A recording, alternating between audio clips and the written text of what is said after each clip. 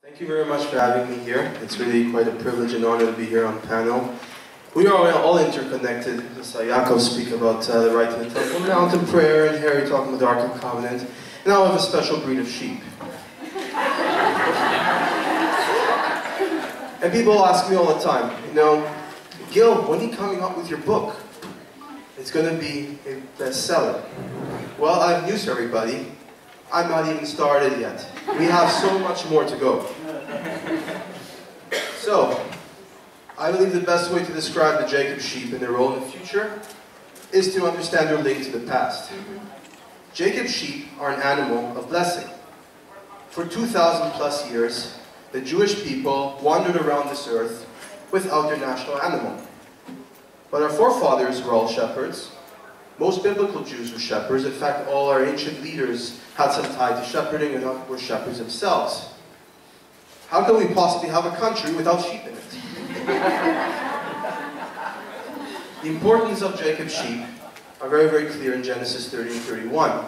Now, if the Jacob sheep weren't important, ask yourselves, why does the Tanakh dedicate a full chapter to the creation of the sheep? Now, obviously, they have an important reason, right? The spots, the speckles, the ankle bands.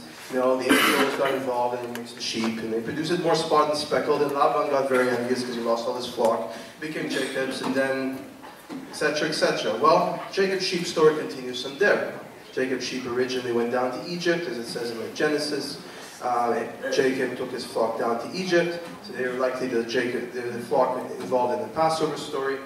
But it doesn't stop there. The prophets very, very clearly mention an important flock. Ezekiel 34 talks about the dispersion of a flock and then its return later on, and then the coming of Messiah.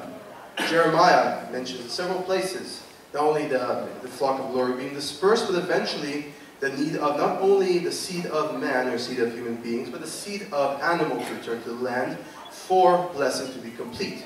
So why have the cup half full? We can have it fully full. You know what I'm saying?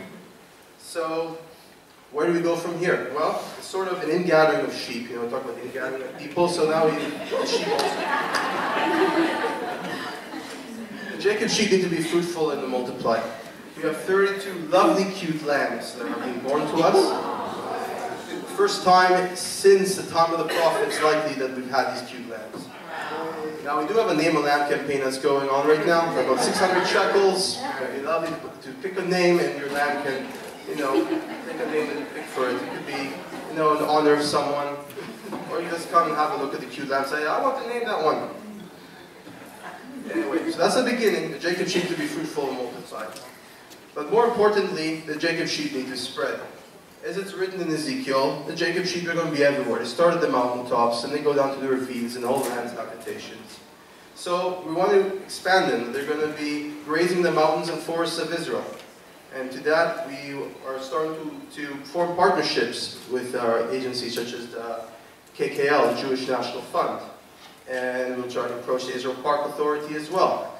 Obviously, we'll need to work on getting some more shepherds. But our goal is eventually to have flocks of spotted and speckled four-horned sheep eating grass all over our wonderful country. Amen. And the goal of that isn't just because it looks really beautiful, because that is what the prophets say. And as the rabbis say, whoever raises sheep is blessed, but to have sheep graze in your fields is a source of major blessing. So if you're blessed to have sheep graze fields, why not extend that to the whole nation of Israel? More importantly, there has to be an educational awareness of the sheep. Most Israelis that come to me, they say, this is an interesting project. Meat or milk? They basically tell me, are your sheep going to go for shechita, or are they going to be turned into dairy animals? I tell them, look, these animals are a major source of blessing. These animals were raised by the patriarch Jacob because they are blessed. The more of them exist, the more blessed the country is. Why would he want to take an animal that adds blessing to the country and eat it? And we know most Jews don't eat that much lamb anyway. So, slowly, slowly, more people coming, more people are understanding that, the sheep have to be fruitful and multiply. There has to be more of them. And the next 50 years, there will be a lot more of them. We're hoping thousands and tens of thousands of them.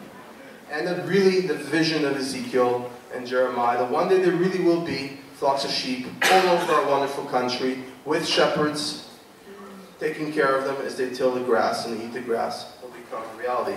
And lastly, the Jacob sheep has to be our national animal.